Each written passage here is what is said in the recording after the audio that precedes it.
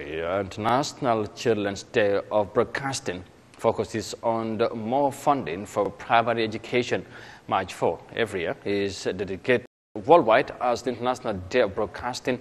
The day, known as ICDB, was created by UNIFED in 1991 for broadcasters around the world to pay attention to kids' programs.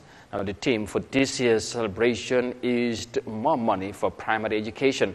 Thousands of broadcasters around the world participate in ways that would be unique and special for children as future leaders.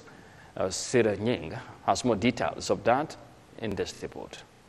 With the theme for primary education, UNICEF believes that adequate funding of primary education will create an enable environment for increased demand for quality education, which is the bedrock for enhanced knowledge, improved behavior, and personal growth for children.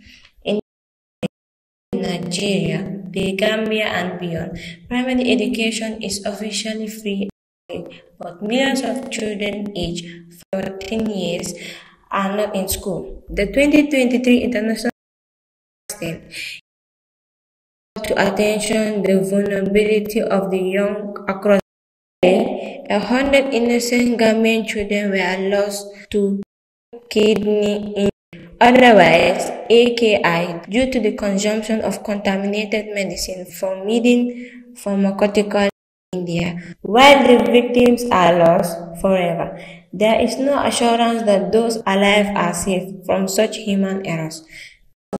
Around the world participate in this holiday and celebrate for the ways for celebration that will be unique and special as children themselves. In Turkey, the number is 4.6 million children, and 2.5 million children in Syria have all lost parental care in the school. It is on this day that the UNICEF used this opportunity to enjoin broadcasters to open the airwaves to children for the celebration of International Children's Day of Broadcasting. Reporting for Eyeafrica TV News, I am Sira Nying, a grade 9 student.